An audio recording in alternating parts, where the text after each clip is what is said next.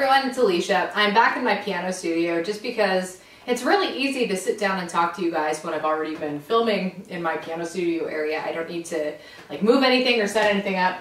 I've got some kid toys sitting beside me on the piano bench that you can't see right now, thankfully. But what I wanted to sit down and talk to you today about is organization. And I feel like I don't want to say like expertise in this arena. I really don't feel that way. But I am a pretty organized person, especially in the last couple of years. I've really fine-tuned some of the systems I've been developing for the last decade.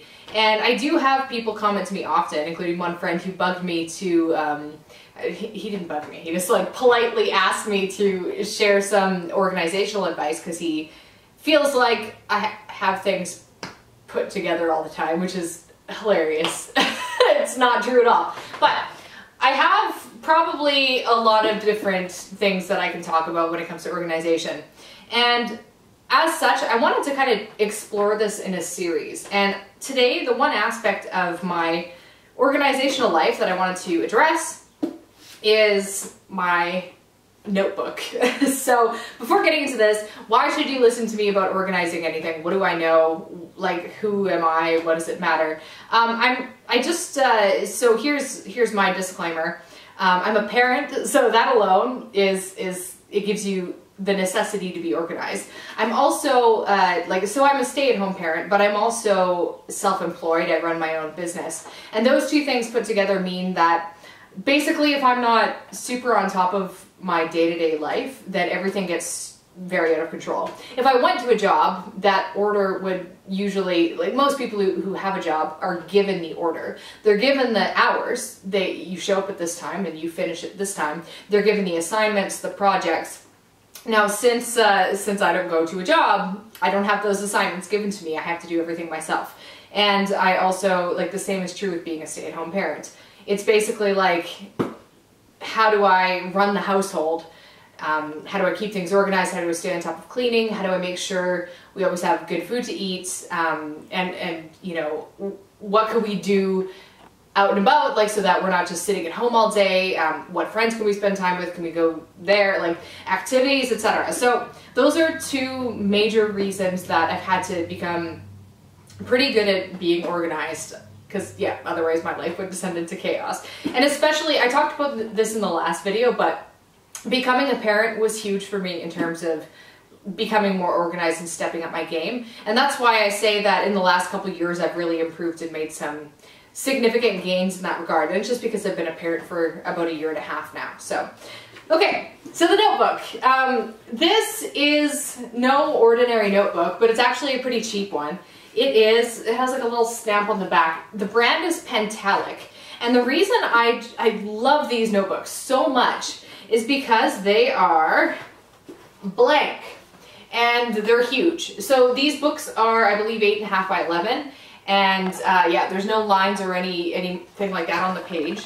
The other thing is that the binding is really nice. So even though it's got kind of, I don't know what you call this binding. Ah, I have something in my eye. I'm also just melting. It is a hot summer day and the sun is pouring in through the window, which you also can't see, but I am melting. Okay, so anyway, the binding lays really well. So like it actually lays flat, even though it's kind of like book binding. So like whether you're in the middle or like the binding is really, really nice. And this book has taken a beating. I've taken this thing out to the garden with me. My child has used it, and you can tell it's got some wear and tear. But here's what I do with this. I use one of these a year. And I actually might run out of this before the year ends because we're what, on month 7, and I've used, I don't know if you can kind of see if I can hold this for you. The thicker part is how much I've written, and then the thinner part is how much is left in it. So I do have a backup notebook. I believe these are like around $20. It's like among the best $20 you'll ever spend. Okay, so why is this notebook such a crucial element of organization? I used to keep all of my lists and random ideas and notes to myself and whatever, just kind of in a bunch of different places. It was, maybe I would take a note on a piece of paper here, maybe I would write something on my computer there, and maybe, you know, it gets so that you have things in about 12 different places. And I found that that was super confusing and I never knew where to find anything. So I just said, screw it, I'm gonna put everything all in one notebook. And so like, just for, maybe I can show you some of this afterwards, but one thing I do is, I don't know if you can see on this page, but this is basically like the month of March. And it was all of my things that I wanted to accomplish in the month of March. So that's one way I would use these pages. Another way would be to, I was counting how many books I'd read that I could actually like validate that I'd read in various different categories. It was just kind of a fun random thing I decided to do. I do lists of 10 things a lot. This is something that James Altucher talks about generating ideas and becoming good at ideas, is just practicing the idea muscle. So coming up with 10 ideas each day. I don't do it every day, but it is kind of a fun thing. So you can see we have some lists of 10 ideas. Those are kind of like scattered throughout the book. Let me see here. Oh yeah, lots of lists. Oh, okay, and this was when I was setting up the piano convention. I was going through a course actually to help me get organized and figure out how to do the convention. I didn't just figure it out on my own. So I was taking notes from, it's basically like online courses. More lists, more lists. I will sometimes intersperse with calendars. This was my convention calendar, so I had a sense of when I wanted to get everything done by, timelines. So there's a lot of work stuff in here, but then there's random stuff like 10 predictions for Game of Thrones Season 8. There's another 10 list. Yeah, my list didn't come true. It wasn't very accurate. Oh, and 10 places I really want to visit, more notes, and so on. Yeah, so there's just, oh, and then here's all my gardening stuff. At the start of the gardening season, I created lots of charts and took lots of notes when I was learning about gardening. I've been keeping track of what plants are in my garden. These are my really ugly, messy, dirty, it's like I actually feel a film of dirt from taking this out of the garden. But these are my plots, and I kind of planned out what's in there. So yeah, the reason I'm showing you all of this stuff, habits. This is like a personal development thing, but these are like habits that I think are worth developing over a longer period of time. So I just wrote a list of habits that are good to have. And then I have a whole bunch of notes from when I was doing the convention, when I was talking to people. Sometimes I'll do like a stream of consciousness writing. You'll see this is just like a page of writing and words and thinking. So that's kind of like journaling. I don't usually do a lot of journaling in here. I actually have a file on my computer. So this isn't where everything that I ever write ever lives. It's where most things live. And I don't really believe in like fancy task managers or like agendas or things like that. I think for the most part you can get by with a few tools, and one of the tools is a notebook for like all lists and stuff like that.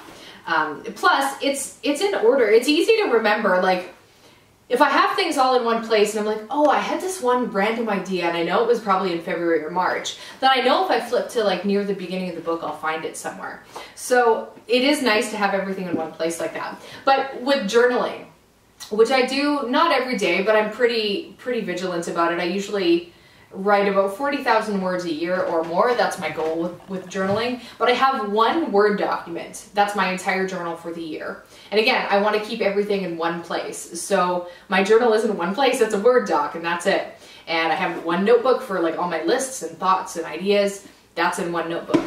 Finally, I have an Evernote notebook. Evernote is just like a note-taking program. Any random ideas I have, like on the internet when I'm using the computer, I'll use Evernote for those. And also in Evernote, I keep track of my goals, my weekly reviews. These are all things I can talk about in the future. But between the notebook, oh, and there's one more, I'll have to mention that. So between the notebook, between Evernote, my Word document journal, and then an app I use called Noseby. Noseby is just a to-do list app, but it's pretty robust. It has a lot in common with David Allen's very famous book, Getting Things Done, which I found really, really inspirational. If you want to organize your life and your workspace, that book is just like totally classic. It changed how I do everything. I do quite a few things differently than David Allen suggests because I've had many years to work with that system. I think I've been using David Allen's system for like a decade. So I've definitely made adjustments, especially modern adjustments, because I don't use a lot of paper anymore, aside from this. But most of the things I have are online now. But Noseby is a paid app. And it allows you to, again, this is something I should do an entire video on, but it allows you to program in like projects you're working on. It's a really easy to use, but fully functional to-do list thing. So for today's to-do list, I have like cleaning tasks and I have recording this video and other things like that. And they're all kind of sorted into their own projects. I can estimate how long they'll take, so I can look at my day as a whole and say like, okay, 7.5 hours to do everything I need to do today, check, good. It's a wonderful app. So that is it. That's like my entire organizational system. And again, I've experimented with agendas and fancier things and fancier online journal tools and different notebooks, but the best, and I guess this is the point of today's video, but the best notebook that I've ever found and ever used is the Pentalic 8.5 by 11, no lines. And yeah, the other one that I have actually that I haven't used yet, that's going to be my, I don't know, like 2019 part 2 one maybe. It has coil binding, so you also have the option to have coil binding. And I think it's like bamboo or something, but they're the same price and I'm sure it's just as good as this one. It really makes a difference to have a fabulous notebook, and I take this thing with me everywhere I go. And then, yeah, that's pretty much it. So the secrets to being organized aren't glamorous. There isn't like a really complex answer to how to be organized on a day-to-day basis. There's lots I could say on the topic. But for now, the simplest thing that I can recommend to you, and something that makes a huge difference for me, is just keeping everything all in one place. The only other exception maybe is if you're doing any type of creative work. There are a lot of other things that I could talk about. I've said that like 5 times. There are a lot of things I could talk about. Depending on how much you guys care about discussions on organization and time management and stuff. But I actually have separate notebooks that I use for writing lyrics and music. I don't keep that in this main notebook. The reason being is just I like having all of my music in one place. Again, for similar reasons. I don't want to have to flip through something to find something. And my music notebooks tend to last a lot longer. Like I don't fill a music notebook in a year. Definitely like nowhere close to that. So yeah, sometimes depending on like what other things you have going on in your life, it's nice to have really dedicated notebooks. But again, if you get too many dedicated notebooks, it gets spread too thin, and then all of a sudden you're out and about and you don't have the notebook you need with you, which is why I like having just like a uniform one notebook to rule them all kind of situation. The other exception that I'll make to that is I don't know if you can see in the video, but I have a stack of binders up here, and these are for like weird little random projects that I get interested in. So anytime that I'm doing something like gardening, I'll make a gardening binder. And that's where I'll put photocopies of stuff that maybe I've written in my main notebook that I want to put together, or I'll like take notes from books I'm reading. This is I mentioned this is a habit training. It's actually a Charlotte Mason philosophy, who is a childhood educator, but I like the idea of habit training as an adult. Just the idea of becoming a better person by building good habits. So I basically read through some books and I took some notes and I photocopied some notes. I have like some checklists back here. So this kind of has its own dedicated binder that sits on my shelf, and I have that for a variety of different subjects. Basically, anytime I get obsessed with something, like a topic of any kind, I have these binders for like my history exams for piano that I've done, my harmony exams too. Basically anything that I've gotten really, really into, I have a binder for. And I find this to be like a really fun, I just like this is something I could keep digitally, but I just really like having it on the shelf. So I could just, I don't know, there's something about it. I'm not a fully digital person, I guess. I just, yeah, I like the feel of it in my hands. Anyway, so that's just another idea. I don't want to get too off topic though. Get a notebook, use a notebook, make sure it's a good notebook. I feel like that's how I would summarize this video, which makes everything seem very, plain and simple, but hopefully you found this helpful. And again, let me know if you are interested in more organizational stuff, because I really love talking about this. This is the kind of thing that I'll like rant about to my husband, and then his eyes start to glaze over and he's like, yeah, sure, organization. We're the opposite in this regard. He hates lists. He resists making lists. I have to keep working to convert him on that one. Actually, some of the lists in there are ones that he wrote and he enjoyed them, so I shouldn't make grand proclamations like he hates all lists. But yeah, so anyway, I hope you enjoyed today's video. I'll talk to you in the next one. Bye, guys.